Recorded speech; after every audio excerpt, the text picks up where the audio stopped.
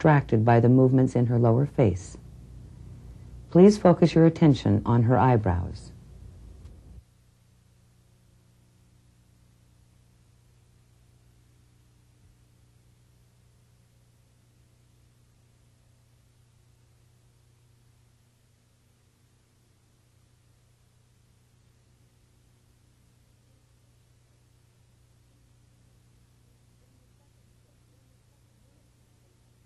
In the second segment, notice this patient's blinking. Try not to be distracted by the other facial movements. Notice the blinking takes place during the finger tapping exercise. This is one of the activated movements. The 1-point score reduction used by some examiners is not recommended. The score on the screen does not include any such reduction. The second body area to be scored upon completion of the Ames examination is that of the lips and perioral area. The examiner is looking for evidence of puckering, pouting, and smacking. This segment features a rather subtle lip movement. Notice the sucking in the lower lip.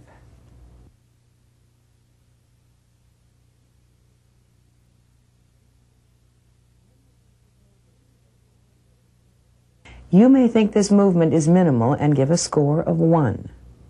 This would be too low. Remember, 1 is used for borderline movements, movement which may actually be extreme normal. This movement is too persistent to be extreme normal and should be scored 2.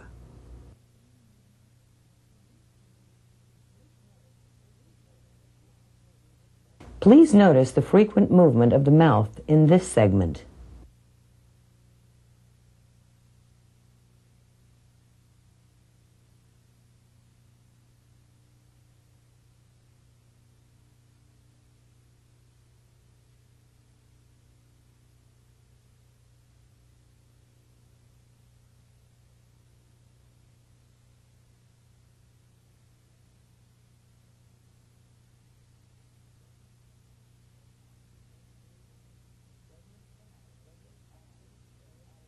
Segment 5 shows obvious perioral movements.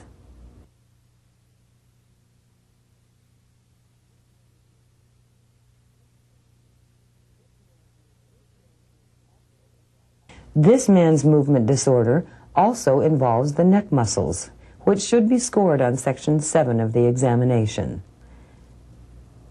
For now, focus on just the perioral movements. Notice the frequency, also the amplitude, that is to say, the size of the movements.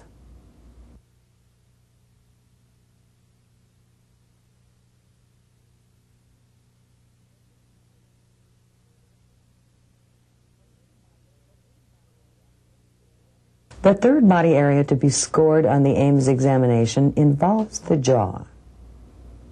The examiner is looking for biting, clenching, chewing, mouth opening, and particularly lateral movement. Lip movements caused by jaw movements should not be scored.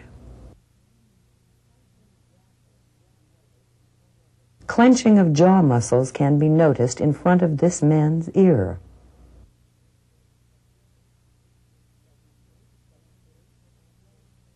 Segment 8 illustrates a slow chewing movement.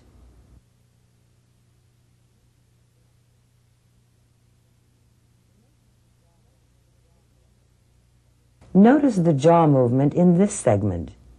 The lip movement